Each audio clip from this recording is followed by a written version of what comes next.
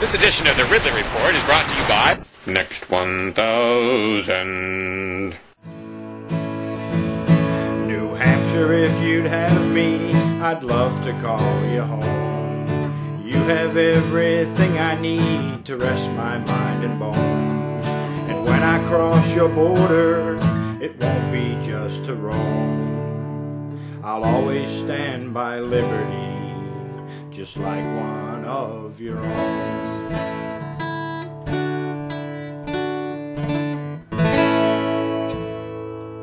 You may have heard a song that I wrote. It's a love song to New Hampshire.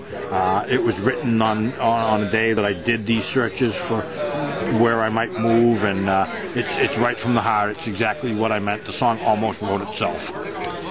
What type of activism do you like the most, John? Well, that's tough. I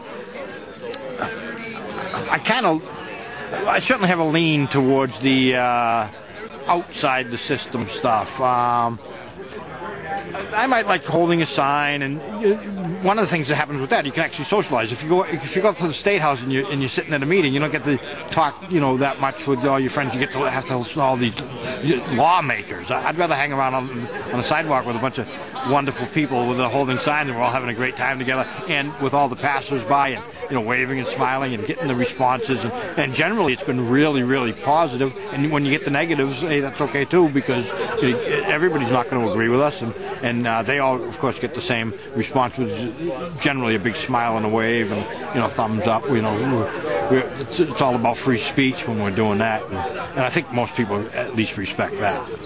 What's a favorite memory of activism that you have? Oh, there's so many. There's so many.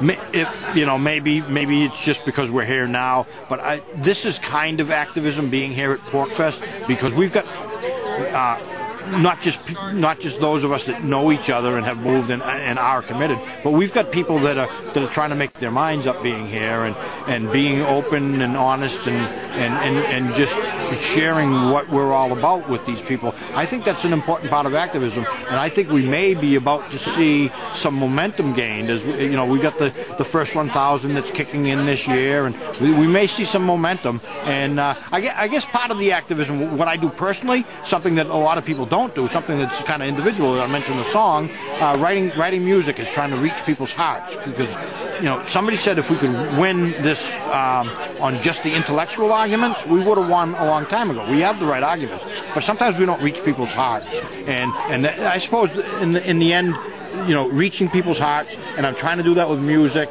At a prison near New London, as the moon moves through the sky, mother sits in prison, and her friends are asking why. Eyes are written on homes with not theirs, so the politicians stole them and the judges didn't. And other people are doing it in artistic ways, and I think that's gonna be a big thing, and I enjoy that, and hopefully people will eventually get a chance to hear my songs if they haven't heard them. Most people have a pretty good response to them. I'm proud of them. Any message you'd have, John, for folks who are considering moving to New Hampshire or looking at the Free State Project, thinking about moving for more freedom but haven't decided whether to do it? Well, a lot of the very, very early movers, they used to say, what's the matter with these libertarians? All our lives we've talked about we need to do something, and this is a real positive thing, and why aren't they here? For me, being an easy move, I can understand why people aren't, but take a look at what's going on here, folks. The momentum is going to build, and you want to be on the ground floor with this. There may come a day when we either win or lose, when you've got your grandchild sitting on your knee, and they say, Grandma, what did you do? Or Granddad, what did you do? And whether we win or we lose, that question is going to be there. And you can be part of this, and you can be part of it early. And if you're on the ground floor, it's like anything on the ground floor, you can help to set what's going on. And if you can't be on the ground floor, fine, get your things in order and join us later. That's important too. But come on home. One of the first things I'd like to say to anybody that moves here, I welcome them home.